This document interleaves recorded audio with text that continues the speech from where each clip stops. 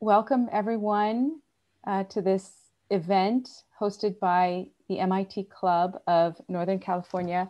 My name is Afsana Akhter. I'm a co-chair of the Healthcare Forum within the club, and I'll be our host today. I'm very pleased to do that. I graduated with my bachelor's and MEng in course 6 from MIT, and then I worked in tech for 6 years, and I've been working in digital health for 15 years after that. So I've really enjoyed my time volunteering with the club. This event is part of a series focused on the future of healthcare and disruptive innovation. And we're very excited to have Sandra Clarke here with us today. Hi, Sandy. Hi, Afsana. And so what I will do is I will briefly read a summary of Sandy's background, but if you'd like more detail, she's a wonderful background. We have Sandy's bio up on the event page, so please feel free to read that. And then yes, we'll have some fireside chat style questions, and then we'll look forward to questions from the audience. So briefly, Sandra Clarke is Executive Vice President and Chief Financial Officer at Blue Shield of California, which is a tax-paying nonprofit health plan with over $20 billion in annual revenue, serving more than 4 million members. Sandy oversees the company's financial strategy, actuarial functions, and financial operations. She also leads enterprise process transformation focused on transforming the member experience while reducing administrative expense. Sandy is responsible for corporate development, where she plays a senior role in devising Blue Shield's strategies to support growth and to realize the company's mission in transforming healthcare. Sandy brings over 25 years of experience directing worldwide financial organizations across multiple industries. She has a Master of Science in Healthcare Law from Seton University of Law, a Master of Science in Accounting from Bentley University, and a Bachelor of Science in Finance from MIT. Sandy was named by San Francisco Business Times as one of the most influential women in Bay Area business in 2019. Sandy, it's a pleasure to have you with us here today, and it's a rare treat to speak to someone who's the CFO of a very large healthcare organization and also an MIT alum. So really, really excited to hear more about your career and your leadership. But let's start from the beginning. We would love to hear if you can share a bit about your childhood and your journey to MIT. Well, thank you, Afsana. I'm really excited to be here. And I still wear my brass rat. I'm very proud of my time and my association with MIT. I grew up in the Midwest in a really small farming community. The way I describe it to people is that it had less than, the whole town, including the farming community around it, had less than 4,000 people. I've attended meetings in my career with more people than in my entire hometown.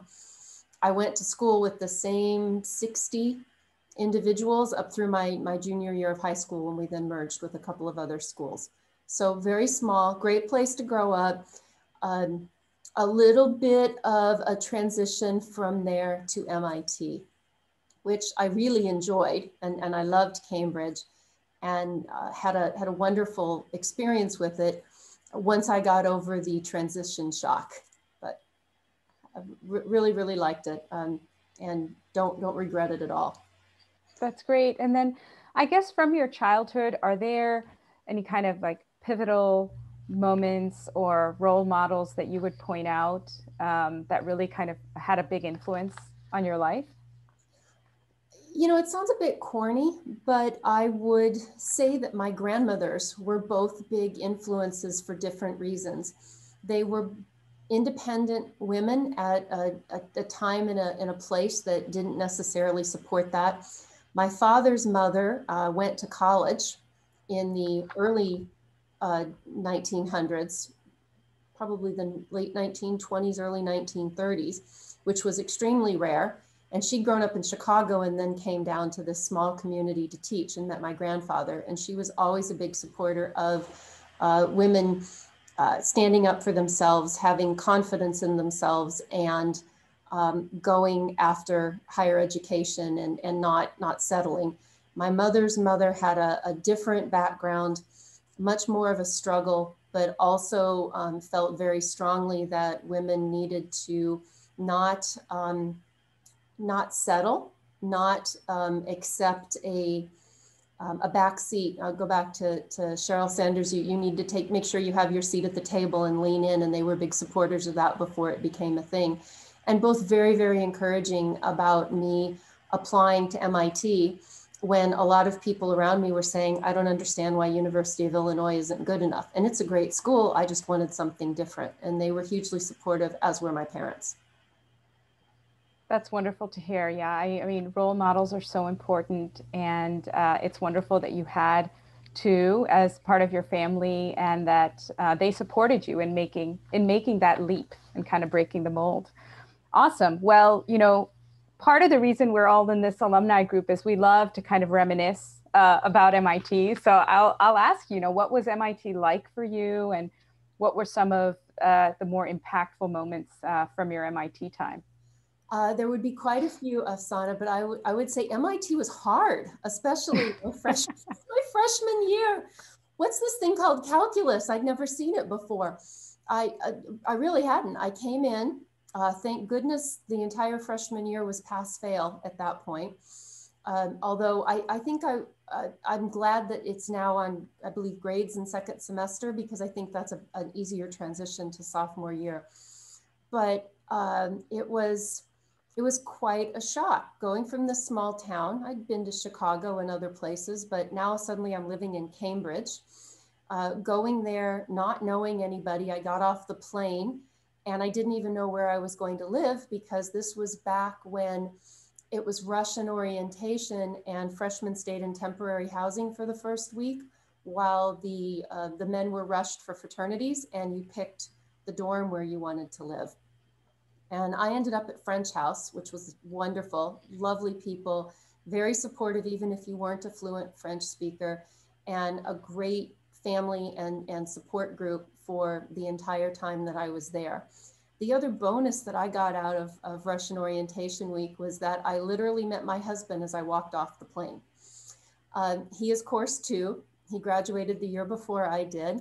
And he was part of the Pan-Hellenic Council group that was escorting freshmen back to MIT to get their temporary assignments.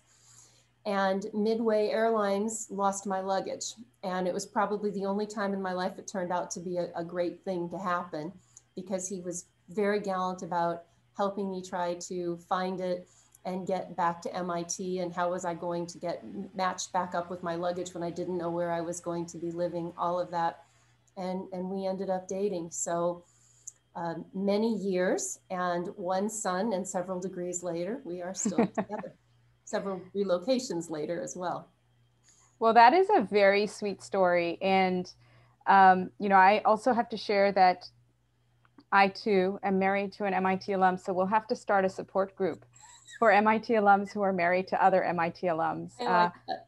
Yeah, but I will echo a couple of things in reminiscing about MIT. I also came to MIT from a fairly distant place. I came in as an international student from Bangladesh.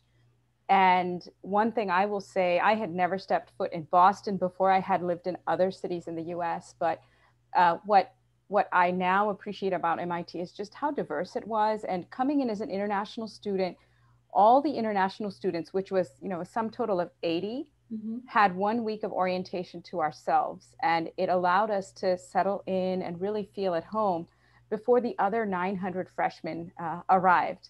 And so that was a real treat. I think the Institute had really thought that out so well.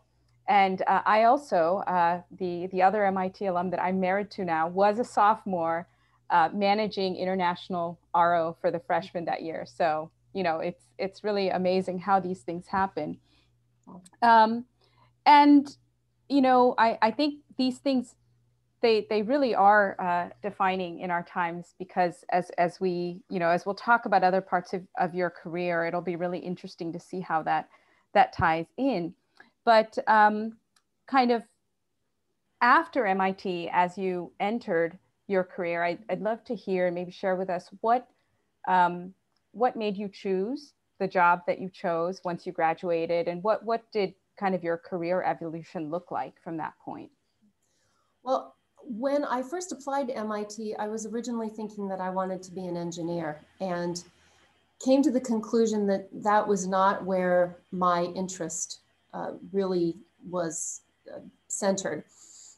And I think MIT's requirement that, especially for freshmen, you're taking a core set of classes, and it gives you an opportunity to understand the sciences and some of the more advanced math and really see how that might fit for you, is a good thing.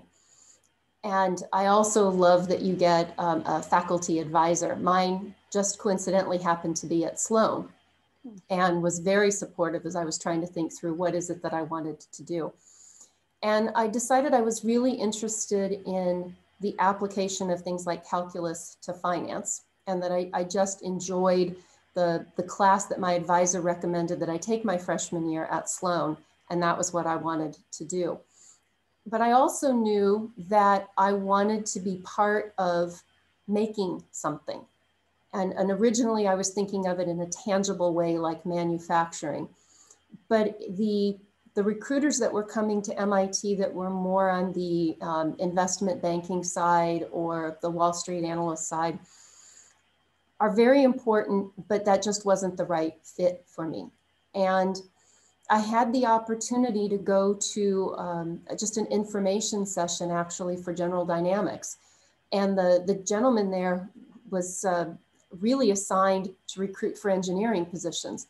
But we had a great conversation, and he actually asked for my contact information and then called me and said, I happen to have an opening, this was a day or two later, in the schedule, would you like to come in and talk some more?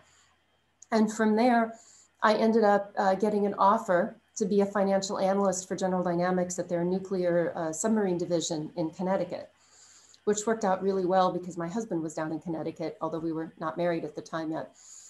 But I loved that. It was 3 different roles in the 3 years that I was there. I started out doing budget analysis and performance for a submarine. I got to move into more of a divisional FP&A role.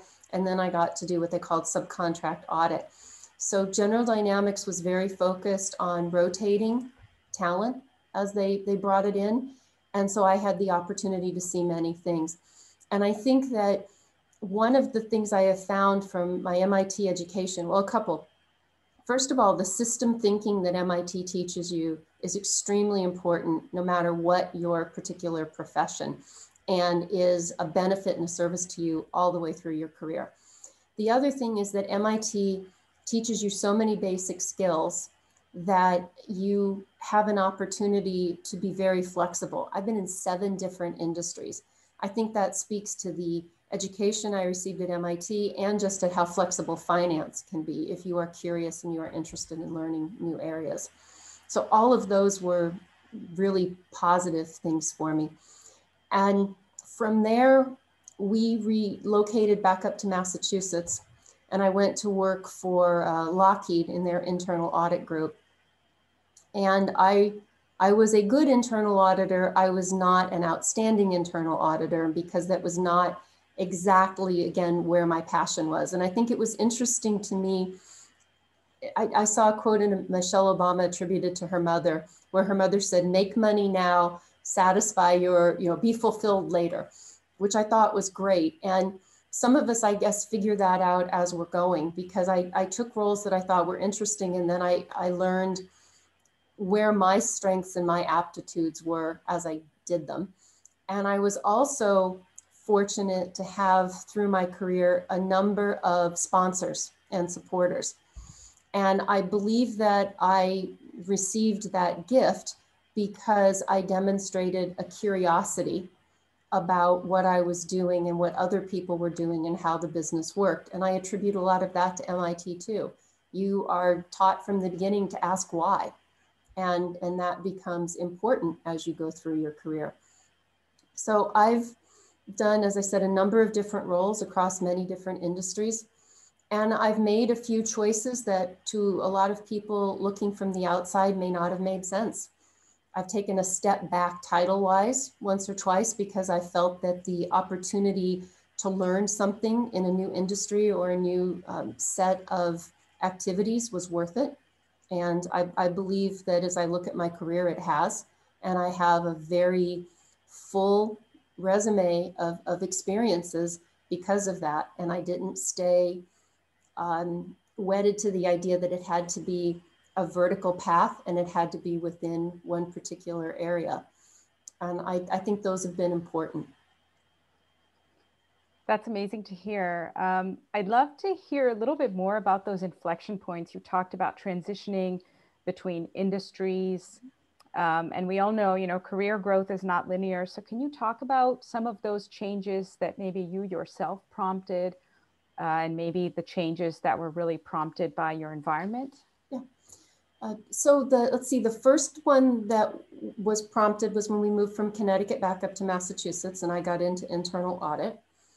And then I realized, oh, by the way, I wasn't originally planning to go back to work full-time when we moved up to Massachusetts. I was going to go back to school full-time at MIT.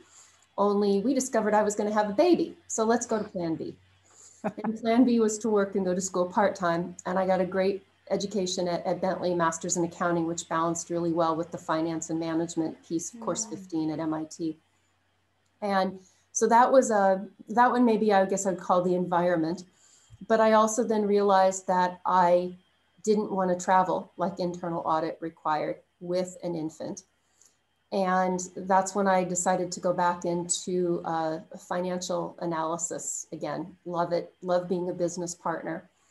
And I made a few choices when I felt that the travel balance wasn't right for me in a particular role. And I do enjoy travel. I do enjoy getting out to other locations for the business and to meeting my business colleagues, internal or external. But there were points in my life where that didn't make sense. And so I made some choices around that. And then I was working for a water treatment company that had eventually become part of Siemens. And I'd been there about 11 years. I'd started as a senior financial analyst and worked my way up to vice president of finance. I really enjoyed the company. I'd grown a lot. The company had grown a lot. But I'd hit a point where I was going to need to relocate in order to take that next step. And my son was at a point in his school career where he said, please, Mom, don't make me do that. And this idea about having it all in perfect work-life balance, let's just be honest.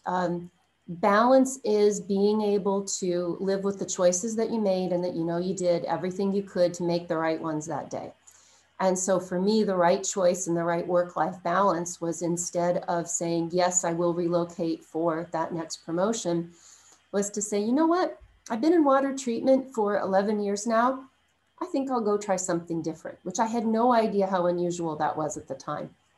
And I ended up going to Philips Healthcare then and getting a global role, which I had not had before. And that's when I got into healthcare and realized just how much I enjoy this space. And from there, then I had an opportunity about 6.5 years later to go be the US head of finance for a Japanese pharmaceutical company. We'll go learn another industry at that point, relocated down to New Jersey. And then Blue Shield called. And I'm like, healthcare is broken. And I think the way it's going to get fixed is by the health plans and the large employers. I think they're the ones that are really going to influence the change. And here's an opportunity to work for a company that says they want to create a healthcare system that's worthy of our family and friends and sustainably affordable. That's a pretty big, hairy, audacious goal, and I want to be part of it. And that's how I came here. So in a couple of those cases, as I said, it was a step back in title. It was a big, scary leap. But hey, I'd already done that to go to MIT. And this time I had my family to support me. And it was always worth it.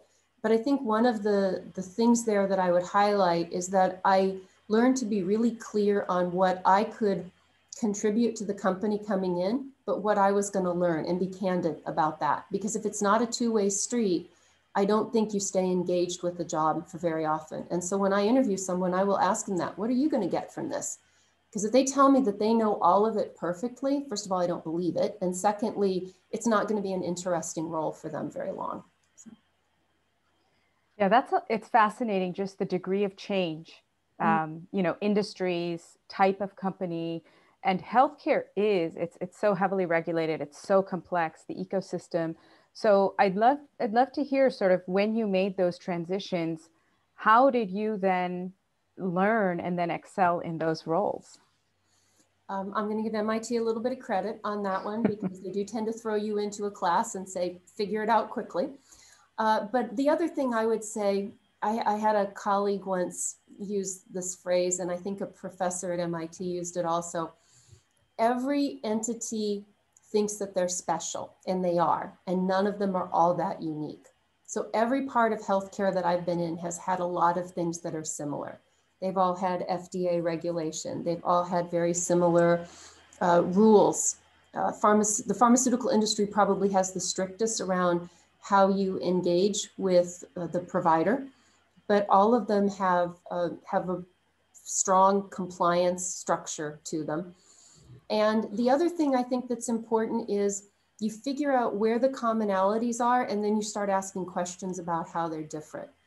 And that degree of curiosity, that sense of trying to understand the business more than just my role, but understanding the whole business, I could figure out how I fit into it and how I could best help. I think those were really important in terms of learning those industries and being able to come up to speed quickly and contribute something. You shared with us how you arrived at Blue Shield of California, and you know, I've had the opportunity to work with that organization. I know that you're wearing many hats right now, right? You're doing finance operations, you're doing actuarial, you're leading a lot of investments, you're on the board on a lot of the portfolio companies. Can you share a little bit about sort of how you're tackling all of those things together? And yeah, what's it like, a day in your life? A day in my life. There is no day that is typical other than they start way too early. I am not a morning person. And by the way, I had my son when he was a baby was awake at 5:30 every morning. It was just God's way of you know, saying ha to me, I guess. But I am not a morning person, but it starts early, not ridiculously early.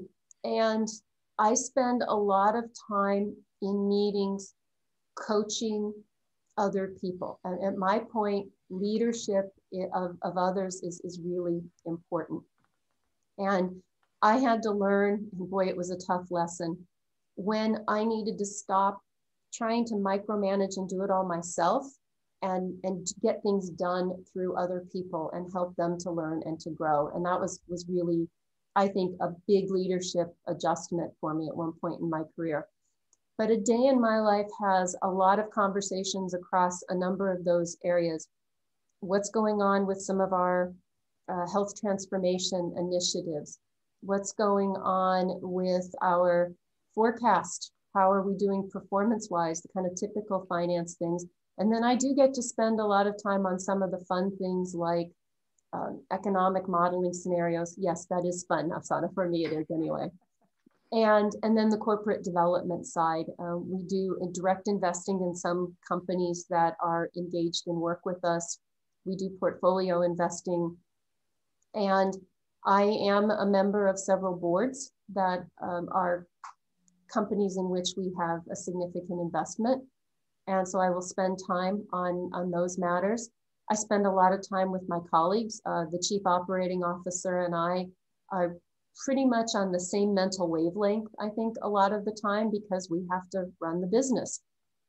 But the way things get done is largely through my team. I have a fabulous team of people, and I trust them and I empower them, and they go out and handle a lot of things directly, and they know to come back to me when they need my input. No, those are great points. You know, I have to bring up this point because COVID has been such a defining aspect of all of our lives for the past 18 months. And it's wonderful to finally be emerging from that. But you were kind of right at the nucleus of healthcare in California.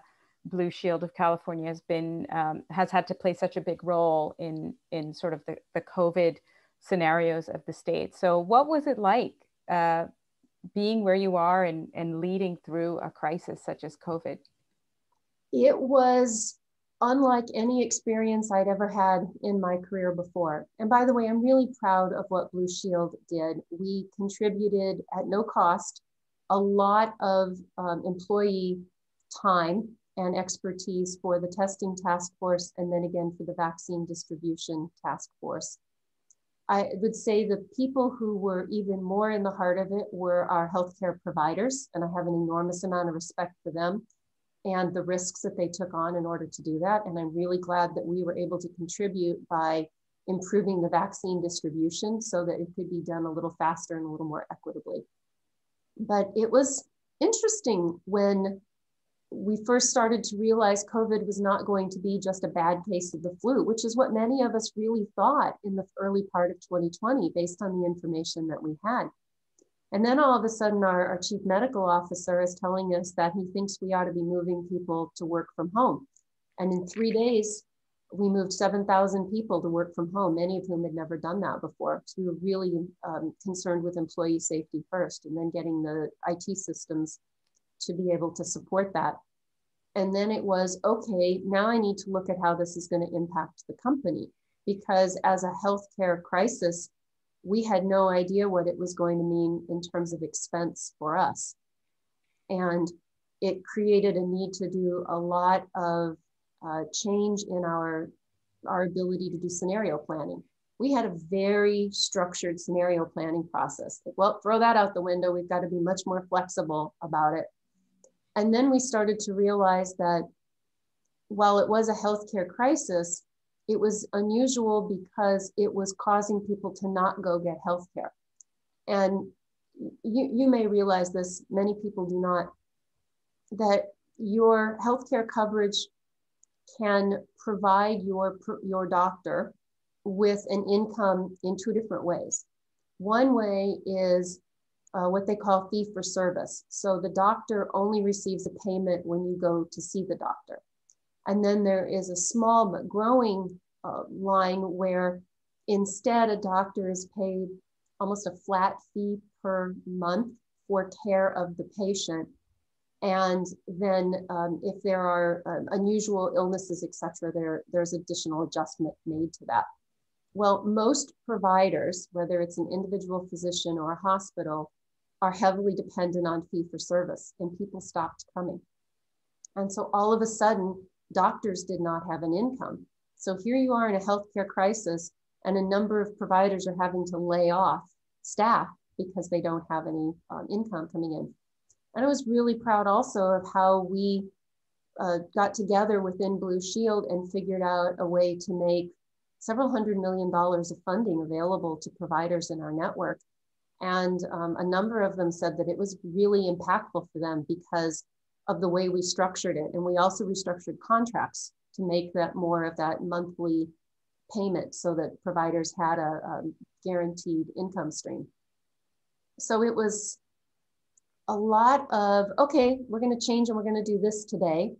And I wouldn't call it fighting fires, but there was definitely a sense of urgency. And when you're in a company this size and in this amount of regulatory structure, you tend to be pretty thoughtful and deliberative about how you do things. And we had to figure out how to accelerate the decision-making in order to respond to these things while staying within the appropriate compliance and regulatory rules. And it stretched many of us in new ways, which turned out to be a good thing when we got to the end. But oh my goodness, it was tiring. It was really tiring.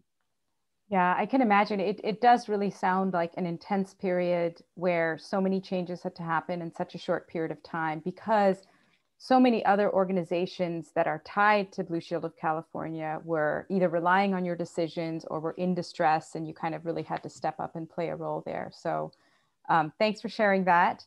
And moving forward, I mean, we're all in this transition now where, you know, we look outside, the traffic is back. Hospitals are calling us, asking us to come back for our appointments. The schools are opening up again. The economy's opening. I mean, this is a lot of good things happening, but it's almost another transition. So how is that going? And how do you, looking ahead, what do you see as, some of those good changes that'll last, and others where you think things may go back to how they were? I really did not miss the traffic. I wish that one would go back down again. I think it's worse now. I think we're going to have a new normal. It's not all going to go back to the way it was in a few respects. First of all, I think a certain amount of virtual medicine, telemedicine, telehealth, whatever term you want to use, is here to stay. I don't think it's perfect or the right solution for every situation, but we saw a big drop off in the use of emergency rooms as an example. And I think there is an indication from some of the research that's been done that many of those visits that were no longer going to an emergency room didn't need to be there in the first place. And if you're using something like telehealth and you can get hold of a nurse or a doctor who can tell you, no, you're really not in acute distress, you don't need to go in. Those types of things, or better access to specialists for people that live in remote areas. I think those are all things that should continue. I think we're going to continue with some sort of a distributed work environment by and large. Some industries may go back to mainly in person, but I don't think everybody will. I think that's going to change. We've discovered new way to use tools like Zoom. And I think that's important. And the other thing that's not specifically COVID related, but did happen over this last year, was a lot of uncomfortable conversation finally coming up around diversity and equity and inclusion. And I think that is important to not lose. We already had a big focus on that. We have no pay gap between men and women or white and non-white employees at the same level within Blue Shield. Our head of HR has worked on that very hard for a number of years. But I think we've all recognized that there's more that we can do to make sure that every company is more diverse and inclusive.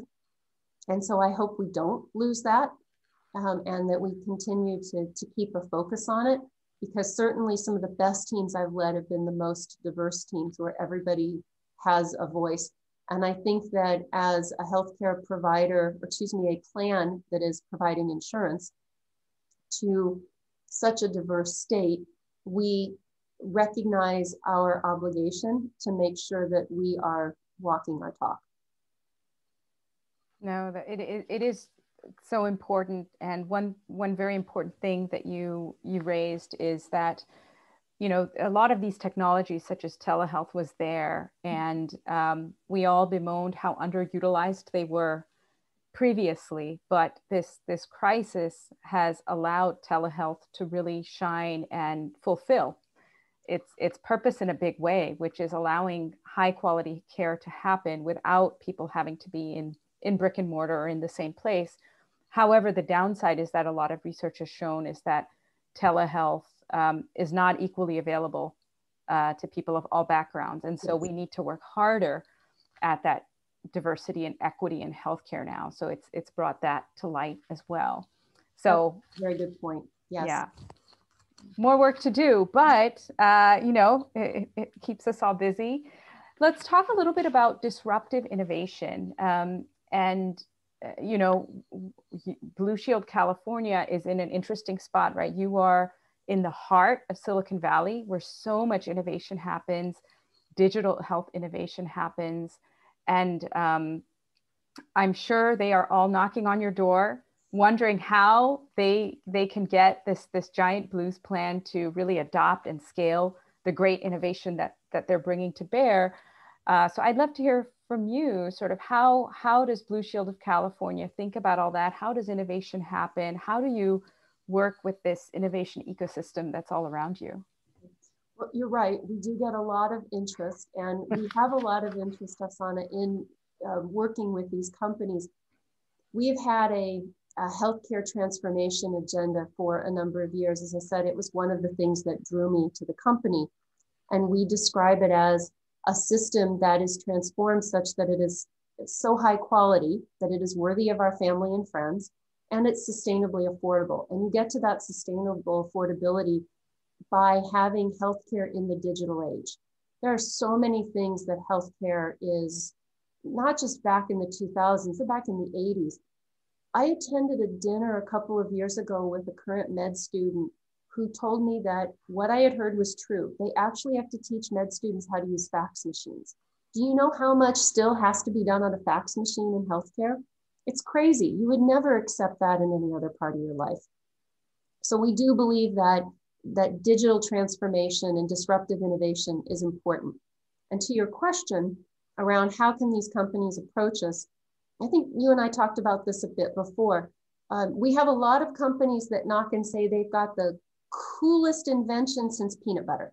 It's great. Okay, what's the value proposition? We want things that drive down the cost of healthcare overall, and not just for the sake of reducing the cost. It's got to improve quality. It's got to improve outcomes for the members, the patients. So tell me how you're going to help us do that. And then tell me how you're going to get paid for it. What do you think is a fair way to show your value? And please don't come to me with, well, we're going to save $100 and you're going to share the savings with me.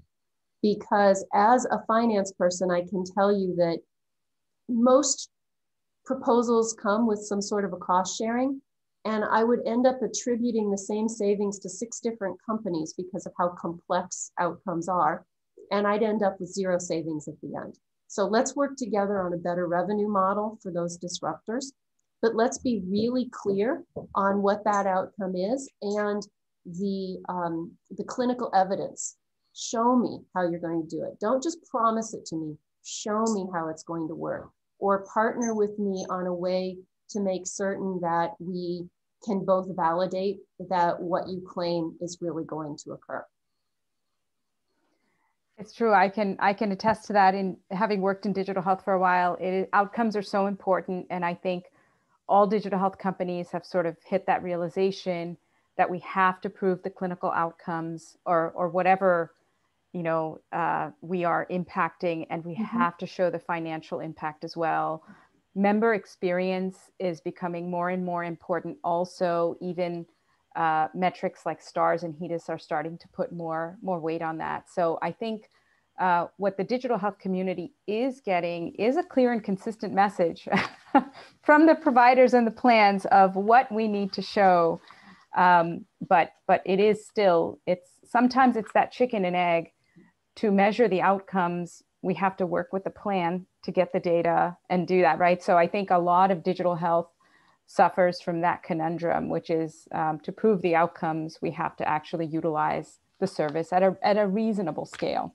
I think that's a fair point. And your comment about member experience is spot on. Something that improves your health but makes you miserable in the process is not good. So a positive member experience has to be table stakes.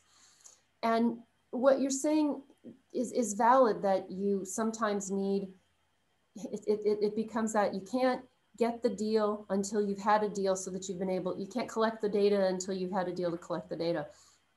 But if you're going to propose something like that, being able to articulate what we're both going to learn and what you expect to see from it, and maybe don't charge me for the fact that you want me to partner with you on this, I would say is really important. And if I could just put one more plug in for you digital or other disruptors, please understand that when we put you through the hoops about personal health information, data security, etc., it is not because we are trying to be difficult. We have HIPAA requirements that we must honor. And so we have to make sure that you're going to protect it equally.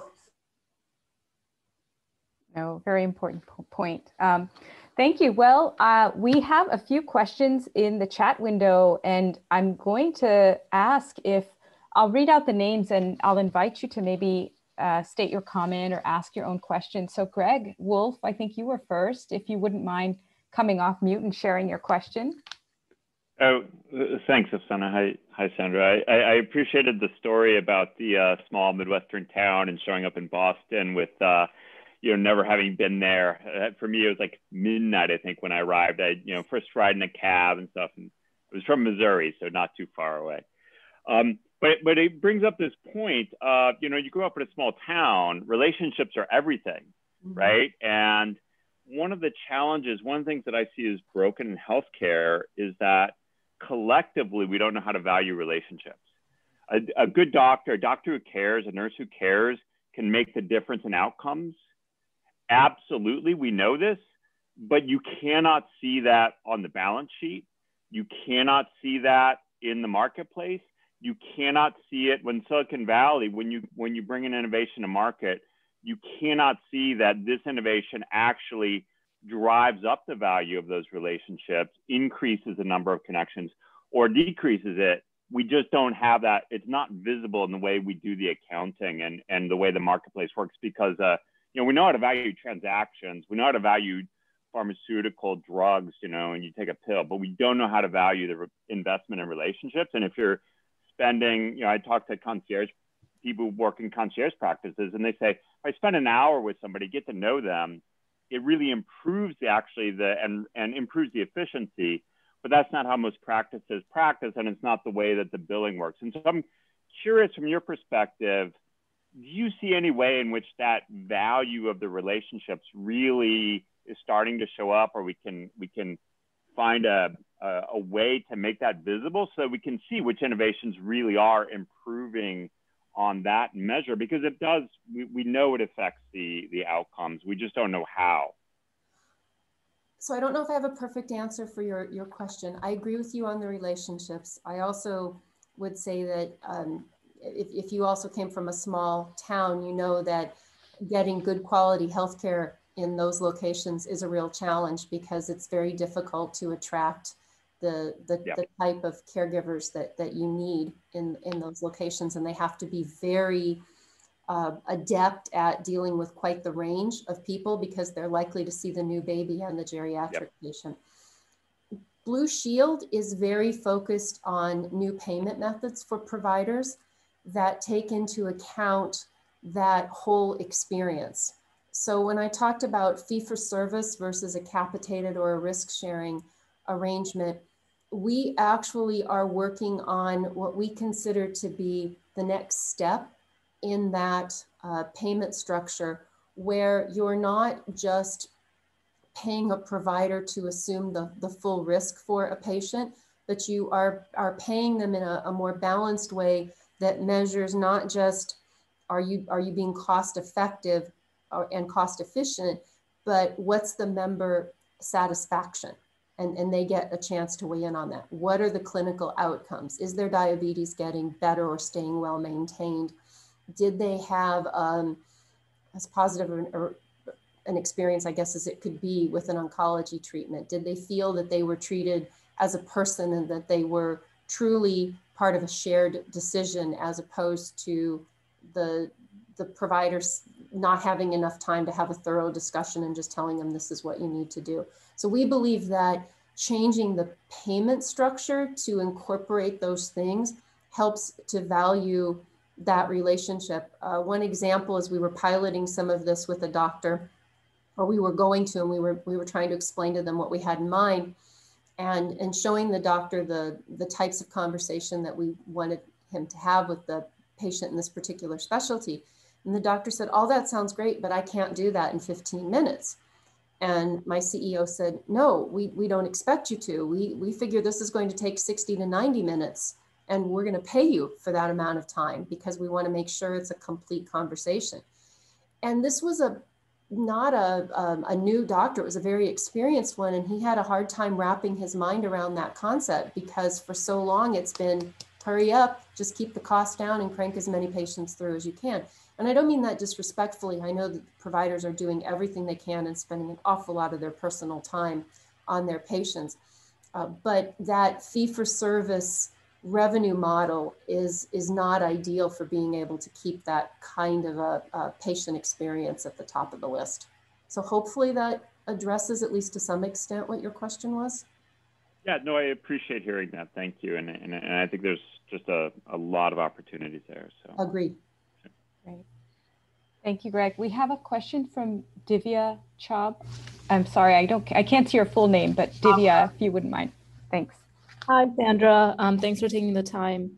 So I co-founded a company that works on clinical decision support, especially in value-based care settings. So I was wondering what kind of role payers have in encouraging the use of clinical decision support tools that can eventually result in those cost savings and maintained or improved patient outcomes, as you were mentioning. Do they have a role, or is it more left to the health systems to kind of decide on what to use? We are strong proponents of shared decision-making for the instances like deciding on treatment for a particular cancer diagnosis, that the patient can and should truly be engaged, as opposed to just getting a sheet that says, here, I gave you your options and this is what I'm telling you to do, and sign it. Other types of clinical decision support, I'd say we certainly encourage it where the evidence shows that it makes a difference. We aren't providing the care, so we want to be careful that it doesn't look like we're trying to dictate how the doctor practices medicine. In fact, we believe that we should be providing tools that enable doctors to practice more independently and not have such a prescribed regimen about how they ought to treat a patient versus treating what the patient needs. So I'd say it depends a little bit on what you mean by the clinical decision support as to whether it would be something that we would incorporate into the standard of care that we would encourage a doctor to be providing, like is it shared decision making, or is it something else that is better left to the medical community to decide if it should be utilized? Okay, that's helpful. I can let you move on to the next question. Thanks. Sure. Thank you for your question. We have a question from Maya Roy, which she's asked me to read. And her question is, what do you think the future holds in terms of paying for and supplying long-term care, particularly as the US population ages? How do you think the public and or private insurance will adapt to care for the elderly? Wow, I wish I had that answer, because personally I'm dealing with a lot of that myself right now. My mother is still healthy and living in Boston, actually. My father lives in the town where I grew up and has had a lot of health issues and recently moved into an assisted living location. And some of you may have seen a LinkedIn post that I did last fall when he had a medical incident, and I got to experience the healthcare system as the advocate for an older person. And boy, I wish I had the answer to your question. Right now, I also find it interesting that long-term care is not considered healthcare. It is not covered typically by a health insurer. It's handled by an entity that just covers that, and then of course Medicare and Medicaid. So personally, and this is not Blue Shield talking, this is Sandra talking, I think there needs to be more connectivity there. I also think it's really a shame that we pay more for care in a home, in a group setting, versus being able to pay for things that keep people in their homes. So as an example, we discovered that Medicare will not cover my father having they call it a transfer bench, but a seat in his shower so that he could shower safely. He's a fall risk. They would not pay for the bars that would assist him, quite bluntly, to sit on the toilet and be able to get up and down safely without falling. They would not pay for somebody to come in and make sure that he was eating diabetic appropriate meals. That's not considered part of Medicare coverage. But if you then deteriorate enough that you have to go to a long-term care facility, then that gets covered in a different way. So again, that's a personal statement, not a Blue Shield statement. I do feel that there's got to be an answer that connects these things a little bit more holistically. Blue Shield does look at what we call whole person health. Other people call it social determinants. But the idea being that there are many things that impact a person's health before they ever interact with the system. And I think what you're highlighting is a perfect example of that.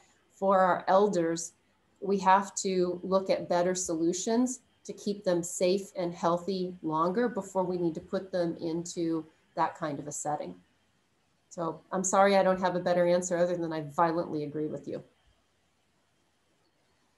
Well, I think it's a topic that a lot of people are thinking about. It's a big area of focus, and it's even become an area of focus for private investment startups. So there's some great companies trying to create better solutions, not only for caring for seniors in their home so that seniors can stay home and independent longer where they're happier, but also kind of the financing of all this. Thank you for that question. Next, we have a question from Sophia Yen, if you'd like to read your question. Sure. Let me find it. Let's see. Oh, is Blue Shield doing anything to increase access to doctors via telemedicine, specifically political and legal? Because, you know, as a physician, I'm board certified by the American Board of Pediatrics, and I didn't take a California specific test or a New York specific test, but it's absolutely ridiculous that I need to be licensed in every single state, apply to every single state, write them all a check, follow their weird wacky CME by state. And then I had to be fingerprinted so many times. And it's like, why can't Michigan accept California's fingerprints? Like, what? If it's good enough for California, it should be good enough for you. Feels like the ought to be the equivalent of reciprocity on a driver's license, doesn't it? Yes. Yeah, I hear you. The number of times that I've had to do something similar as an officer of the company, and not nearly to that extent, it also reminds me of my colleagues with CPA licenses that are not honored from state to state. But as far as Blue Shield goes, we are advocates for more access to telemedicine. In fact, we've been promoting it for years before the need really accelerated during COVID. Quick story, for those of you in Northern California, you might remember the Paradise Fires a couple of years ago where the whole town burned to the ground. And there was a clinic there, and it was the only one in the area. And they were going to be working with us on some pilots in this health transformation initiative that we have. And when the clinic burned down, everybody scattered. I mean, the whole town burned down, everybody scattered. And the doctors were trying to figure out how to make payroll, but how to keep people together.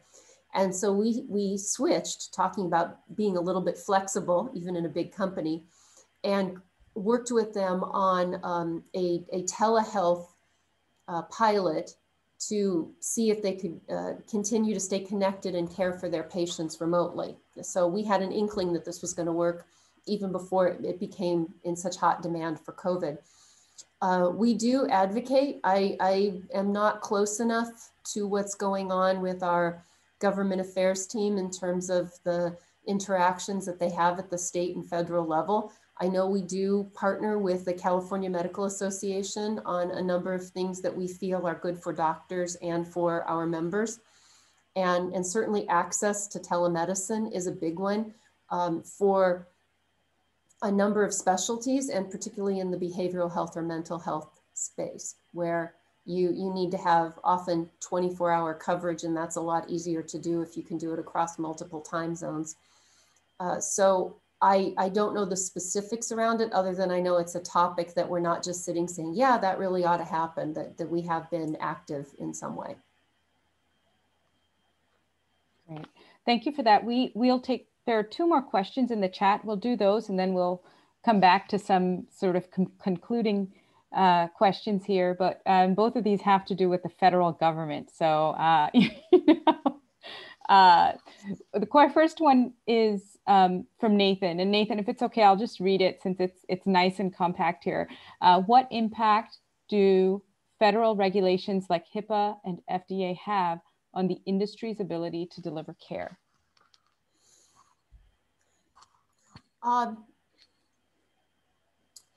Overall, I would rather have those regulations than not have them. I think that they do more good than they block good. With that said, there's always the law of unintended consequences. HIPAA gets misinterpreted and misused, I think, in many instances that create issues with being able to share information with patients' families. And also some of the interoperability is a term you may have heard about, the sharing of information between doctors and across systems of care. And that could use some work. And I know that there have been new regulations passed on that in the last couple of years. But I think the fact that HIPAA makes sure that your information is not, at least legally, out there being monetized to a great degree is a good thing.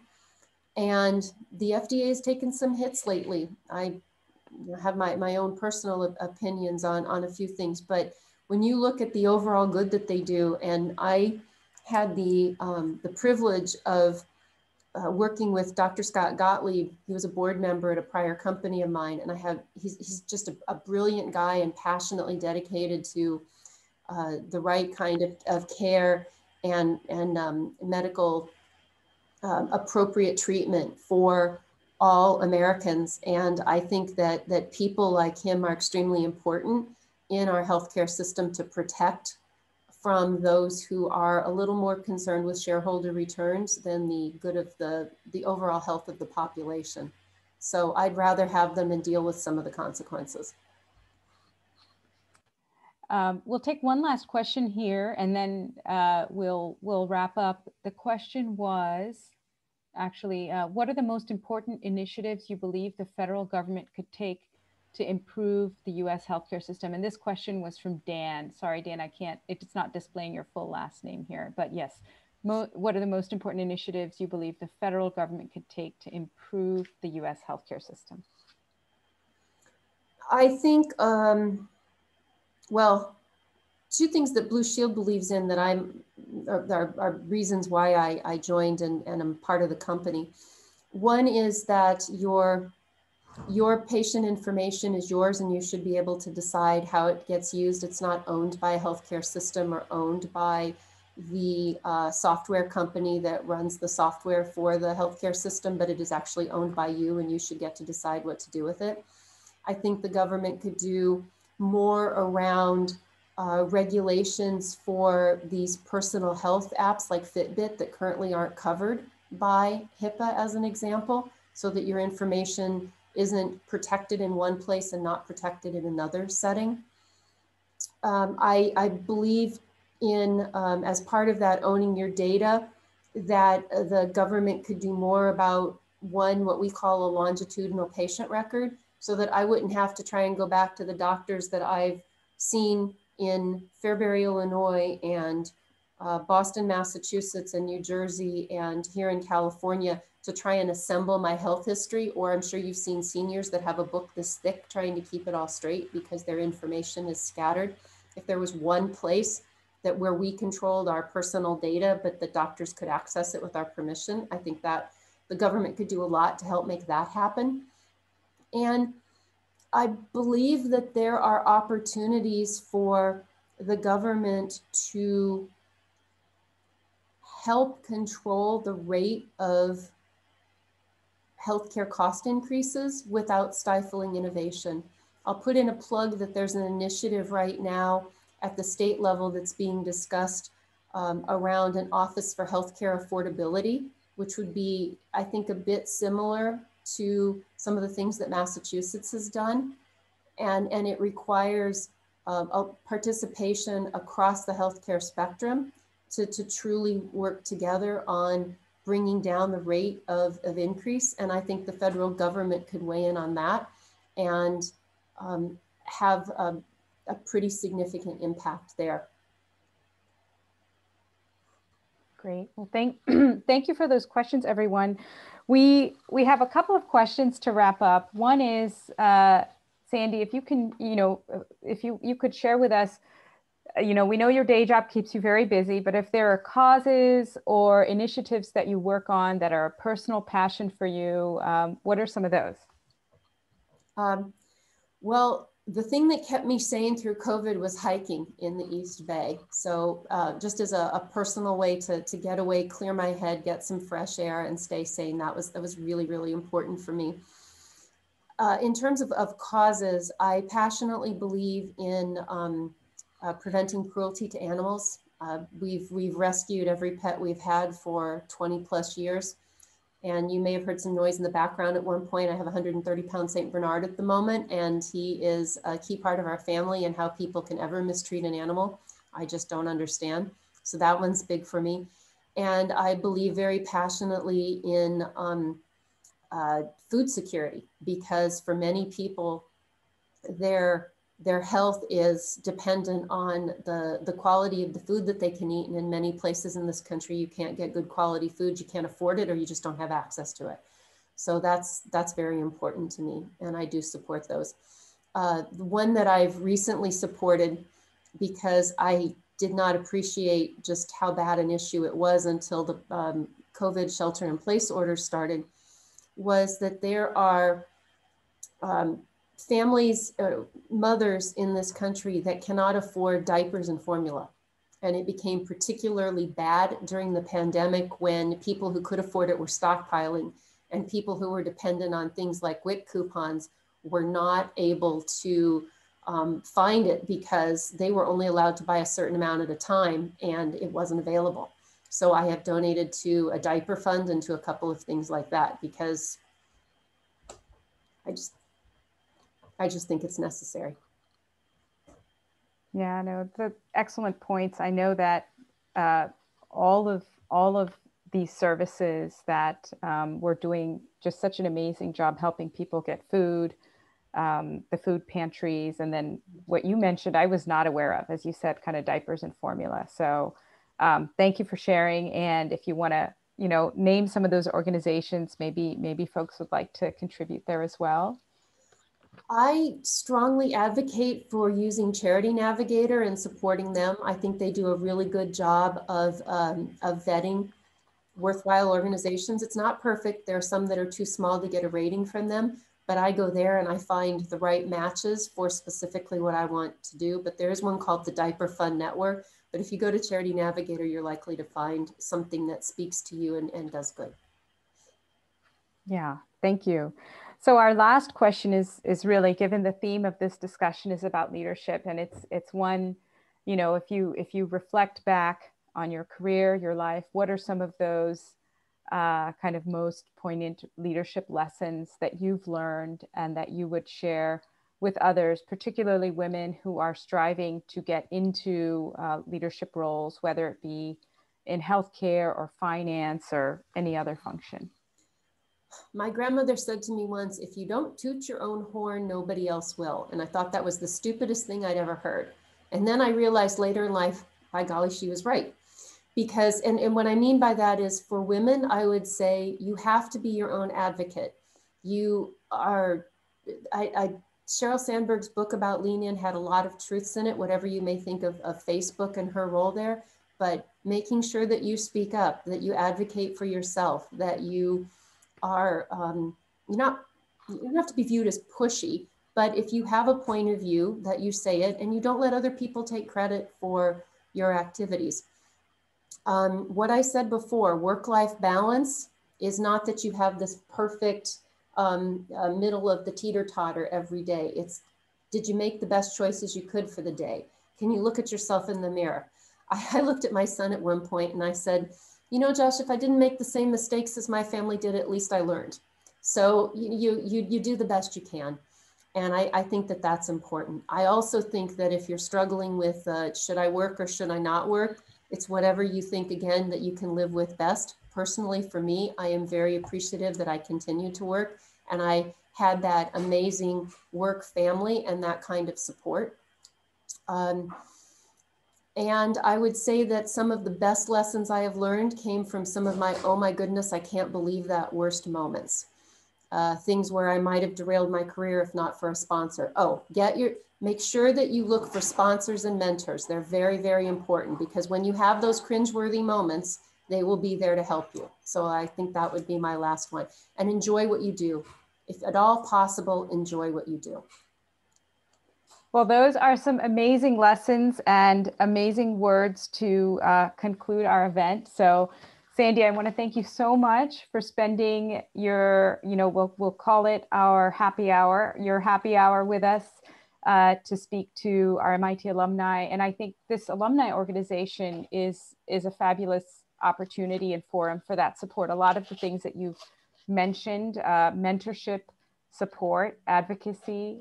So I think the alumni event, I give them a shout out, has been really great at that, especially during COVID. I don't know if everyone knows, but the MIT Club of Northern California, MIT CNC, was recently given the award, the Dome Award. I don't know the full name, but it's because during COVID, this club had 100 events in 100 days. So 100 virtual events in 100 days. So I mean, talk about, in the spirit of our mascot, the beaver, talk about being dexterous, but it was really appreciated because a lot of people were isolated, were lacking that social support and that social connectivity.